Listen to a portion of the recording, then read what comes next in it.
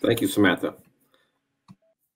Well, good afternoon, everyone. My name is Keith Perkins. I work for Saati Americas, and we want to send an appreciation out to all of you guys that are attending and sitting online with us this afternoon. We want to definitely make sure that you guys know that Saati is essential, and we are open for business along with the industry and helping to try to move forward the best way we can. So we thank you for business, and hopefully the pre-press process here will help enlighten you to maybe a newer, better way of doing things. So here we go. It's a short index of the topics and things we'll be going over. Saati is a multinational company that develops, produces, and commercializes highly advanced technical fabrics and chemicals for industrial use. Saati is active in 4 areas of application: printing, chemicals, filtration, and protection. Each has an independent production process, but all supported by the same innovative thinking that Saati know-how, unique for its scope and resources. What we do at Saati: we manufacture monofilament fabrics, multi-filament fabrics, conveyor belts, aramid fabrics, also known as Kevlar, fabricated filtration parts, screen printing emulsions and chemicals, and screen printing equipment. Saati, as you know, is one of the leading world's largest mesh manufacturers, and we offer mesh in 2 ways: twill weave and plain weave. And here's some of the differences. In mesh counts 305 to 508, 2 types of weaves are available. Twill weave will achieve a heavier ink deposit versus where plain weave will achieve finer detail. Now, shown in the illustrations to the right, you'll see a distorted printed dot with the twill weave, and then also to the right of that, how the twill weave is woven. The bottom illustration shows a cleaner, crisper dot, and also the illustration to the right of it shows a 1 over 1 under woven fabric, meaning plain weave. Thread counts. This is the nuts and bolts of mesh manufacturing. If you'll notice the illustration on the left, the detail equaling 1 mesh opening. The second illustration shows the detail equaling 2 mesh openings plus 2 threads. For anyone trying to achieve fine simulated process and finer detail, you will always want to target 2 mesh openings plus 2 threads, because the smallest detail should equal the 2 threads and 2 mesh openings. Thread diameter. In mesh count 61 to 508, you may have a different thread diameter to choose from. Thin threads achieve greater detail, but are weak. Thick threads are very strong, but cannot achieve the fine detail.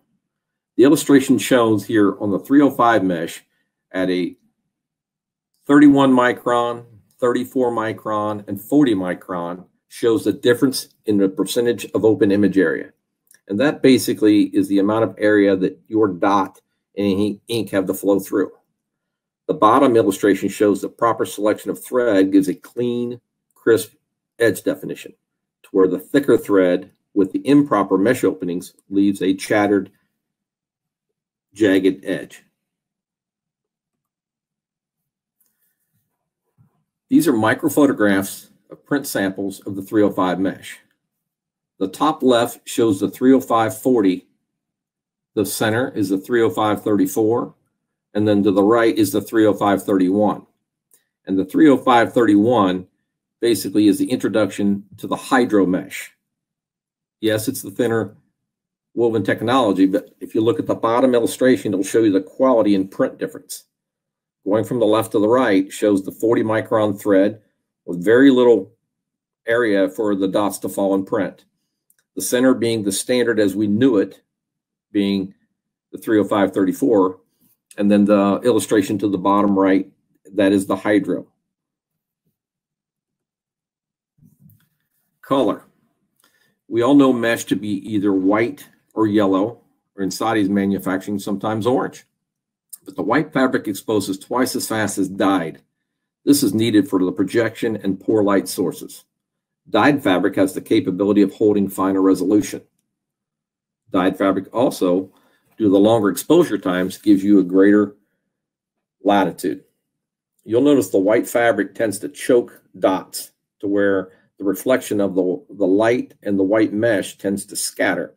That's where the dyed fabric gives you a stronger sense that the fabric will help not choke out the dots and give you a cleaner, crisp edge definition. We're going to get into some tensionings of the fabric. Each fabric holds a different guideline or set for tension levels, different types of tension, stage, rapid, and pulse. As you know, each mesh count will hold different tension levels. Getting into the way we stretch the stage, there's 5 different targets here. You're going to do 25% of the target, wait 10 minutes. You're going to retension up to 50% of the target, wait 10 minutes. Tension to 75% of the target, wait 10 minutes. Then we're going to do 100% of the target and then wait another 15 minutes. After this is done and relaxed, you'll retension back to the target of the specific mesh count you're targeting, and then you'll either glue or send that roller frame over to reclaim for mesh prep. The stage tensioning pros and cons. As we all know, the pros creates the most stable printing screen available. Minimum tension loss over time and can be performed on any type of stretcher. The cons, done correctly, can take up to an hour. Done incorrectly can make the fabric brittle. This may only yield an additional Newton for some small format printers. Rapid tensioning, which tends to be what everybody wants to do these days, but obviously there's some downfalls. So these guys tension 100% of the target within 10 to 30 seconds. With the pneumatic system, stabilize for 10 to 20 minutes, and then they glue the screen. With a mechanical stretching system, they check the tension and retension, if necessary, 5 minutes. And at the 4th stage of the tensioning, they stretch it, glue it, and send it. The pros and cons to the rapid tensioning. As I had mentioned before, screen stretchers, they like it because it's the fastest way to stretch a screen. Adequate results for the smaller format. The cons, usually more tension loss over stage tensioning method. It requires a good quality stretcher.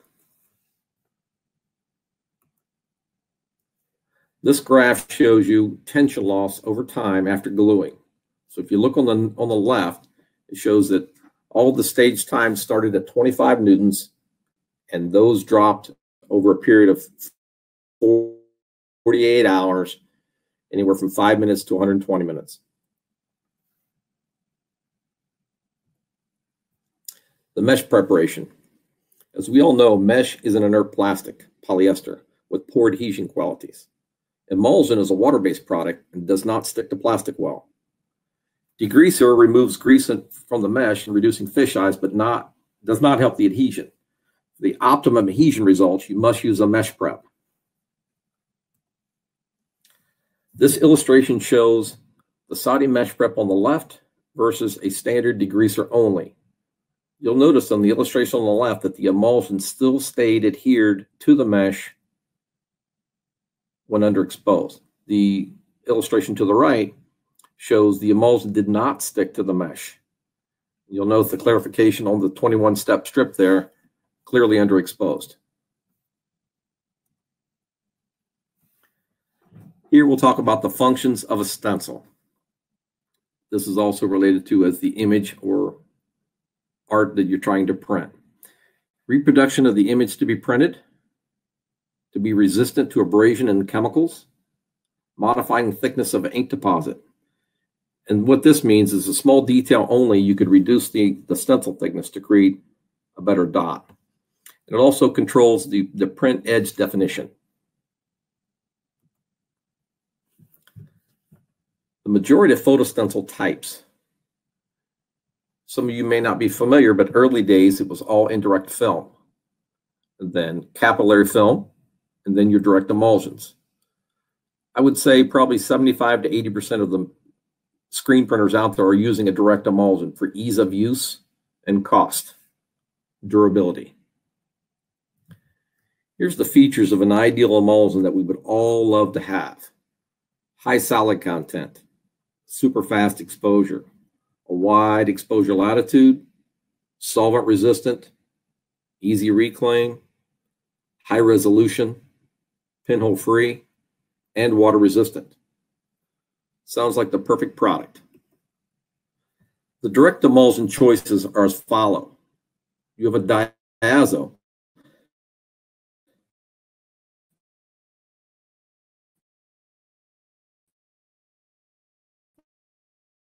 which is a very early product, probably 50 years ago. It's expensive exposure. Newer to the industry would be the dual cure. It has a great resolution, a wide exposure latitude, medium speed exposure, and it can be solvent and water resistant. The pure photopolymers, which is everyone's choice because of the ease. There's no mixing. It has a longer shelf life, and it's fast exposing. The newer emulsions that have surfaced in the last few years are hybrid pure photopolymers. They're offering us the benefits of a dual cure and a pure photopolymer. This particular product would do water-based plastisol and discharge. Here we'll talk about some variable coating techniques. Typically there's two involved here, manual and auto. The manual coating is inexpensive, generally how we all start out. It's compact, you can store that coater pretty easily. However, it does require some skill and patience. It can be the least reliable, and we tend to find that about 80% of the people out there are doing this wrong. The advantage to an automatic coater, it is the most precise, consistent screen available. Anyone can press the button and have all the screens consistent and repeatable, consistent printing results. The easiest process to train any staff, and however, it is more expensive. Here's where we get into the profiles of a stencil, which is your emulsion. The stencil profile equals the EOM, which stands for emulsion over mesh. The stencil roughness of the emulsion with the substrate side, we call this the RZ value. And if you look at the substrate or the illustration, the bottom automotive glass, circuit board, pen, pencil, or a megaphone for that matters. The squiggly lines and dots is the mesh. The light blue is the emulsion. So the thickness of the blue is the EOM, or the profile, and the waviness of the bottom where the emulsion touches the substrate is what we call the RZ. The emulsion over mesh variables. This contributes to ink deposit at the edge of the stencil. This lifts the mesh from the substrate, allows ink to flow for finer detail, prevents broken lines and split dots. And your EOM should measure between 10 and 20% of the mesh thickness. And that thickness also depends on whether you're doing water-based, plastisol, UV, or conventional. That could vary. The RZ, meaning the stencil roughness, controls the edge definition. It minimizes the sawtoothing. And under 10 micron is ideal. Is most important with the graphics, automotive, circuit board guys. And the higher EOM will always contribute to a lower RZ. Here's two devices that we use on a regular basis to do an audit in the screen room for the stencil thickness. That's your EOM, and the RZ meter. Now, these two tools aren't widely used. We do like to use those to kind of get the printers and the customers to acknowledge where they're at and where we can make improvements. Here are some factors that affect the EOM in the order of effect. The coating sequence. Always coat the substrate side first, the squeegee side last. More coating passes on the squeegee side result in a thicker EOM. Face coating builds thickness slightly, but more importantly reduces the RZ. The coating speed. Slower is better and builds EOM quicker. Coating too fast creates bubbles in the mesh, leading to pinholes. And as a wise man once always said, if you think you're coating too slow, then slow down. Coating trough radiuses. A 0.5 millimeter is used for face coating, which most textile guys wouldn't do, but most graphics guys or electronics guys would. The 1 millimeter for most coating procedures is standard. And for guys coating really coarse mesh, they would use a 1.5 millimeter to achieve the heavier deposits. The coating pressures.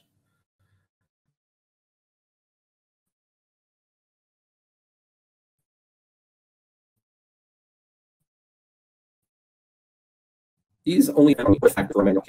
Importance of drying the emulsion on the screens. Diazo and dual cure emulsions will not properly cross-link unless fully dry. Diazo molecules will cross-link with water in the screen and cause pinholes during the run. And always remember that the emulsion would rather cross-link with water than itself if it's not dried properly. Fans in the screen room are generally discouraged. Dry to touch does not indicate the proper drying. Fans blowing debris on the wet screens. If the humidity is 90% in the screen room, then that's as dry as your stencil will ever get. Air is needed, generally around 30% relative humidity. So dehumidifiers into air conditioners are always recommended. And if you have the ability to have a drying cabinet with air exchange, that would be ideal. Additional problems with damp screens. If you're running a dual cure, you can easily get diazo staining. Poor stencil quality. Reactions between ink and stencils on press, causing staining to lock up. This is not exclusive to diazo-based emulsions.